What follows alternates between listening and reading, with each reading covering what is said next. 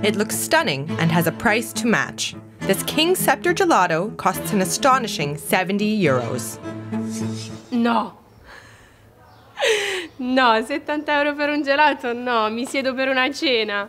È un gelato, cioè va bene che ti rimane il gusto, però è un gelato, 70 euro no, non mi rimane niente. 70 euro mi viene da pensare a qualcos'altro. But in this gelateria in the small town of Ruvo di Puglia in southern Italy, these siblings see things differently, and they've had a smashing success. Ciao, io sono Vincenzo. E io sono Giuliana. Proponiamo un gelato oggigiorno direttamente con una ricetta del 1840. Questa è Mokambo Gelateria. The basic ingredients are based on an old family recipe: milk, sugar, and egg yolk. That's it. They stir it all together by hand. la mano serve a sentire la consistenza di quello che si sta andando a creare. E in questo caso ci dice il momento esatto, ad esempio quando andare ad aggiungere il latte o se ci vuole qualcos'altro. Just like they did in the old days, they bring the mixture to a boil on a gas stove. Il segreto di questo gelato è dato sia da un procedimento, una ricerca degli ingredienti, ma è dato soprattutto dal metodo di lavorazione. Quindi la ricetta prevede dei dosaggi precisi, forse è questo il segreto della ricetta, ma il metodo di lavoro è un metodo che prevede appunto una lavorazione lenta, molto lenta, per fare ogni singolo gusto. Oh wow! Questa è la miglior vaniglia al mondo, proveniente da Tahiti. For flavor, they add further ingredients to the base recipe, like vanilla pulp, pistachios, hazelnuts, or cacao beans.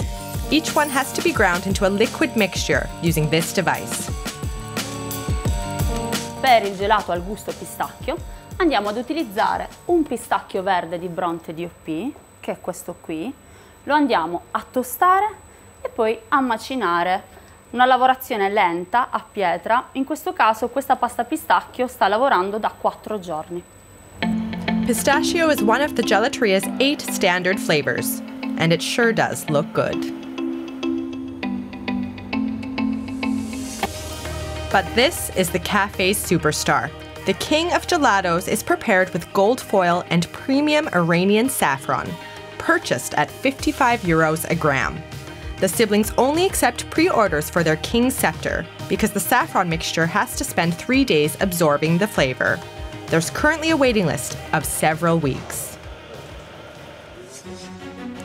Laurel Betts read about the €70 King Scepter back home in Australia. She can't wait to try it out. I kind of try not to have many expectations because I think often you're disappointed if your expectations are too high. I'm sure that whatever they make is going to be amazing because everything said about this company is amazing. So I have no doubt it will be a real experience. This gelato cone has cream, mashed pistachios, saffron ice cream, whipped cream, gold leaf, and spun sugar. Regal ingredients fit for any king or queen.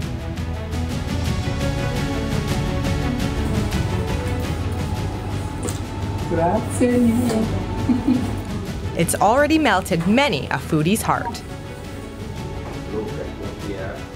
I can taste the earth and the flour. I know that sounds crazy, but it melts, but not too fast. The cream inside, and this is just like a princess's golden locks of hair. Everything is amazing, amazing. But the Mokambo Gelateria has tasty treats for all, even if you're on a budget. Their traditional gelatos cost just €5 to €7.